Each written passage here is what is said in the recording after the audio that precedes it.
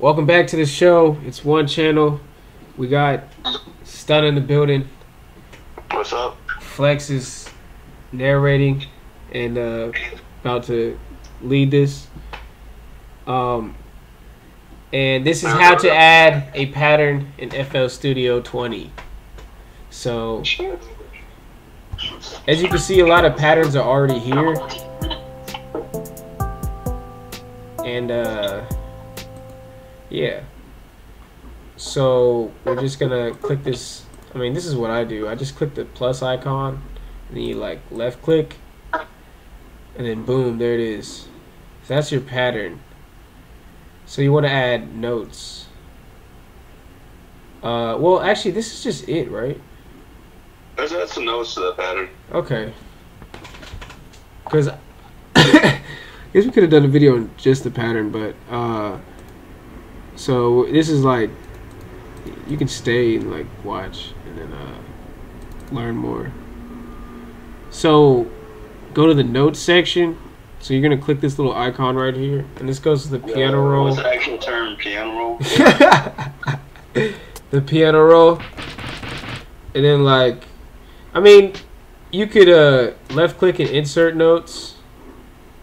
Let's pick something that makes more sense. All right,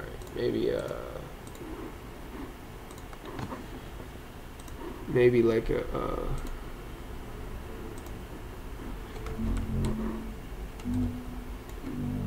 Dang.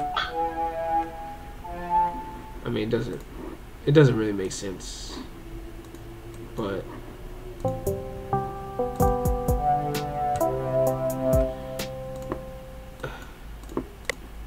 so you can all right, and look, when you go back to the, and you can just double click on the pattern as well, but you know, here same thing. You're back there.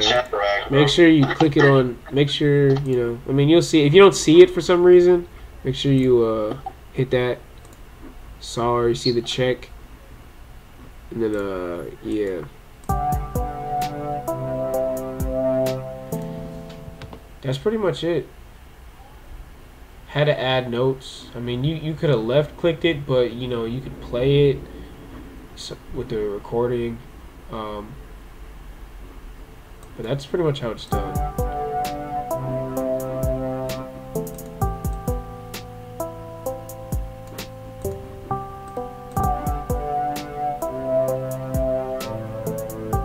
Alright, see? That's good.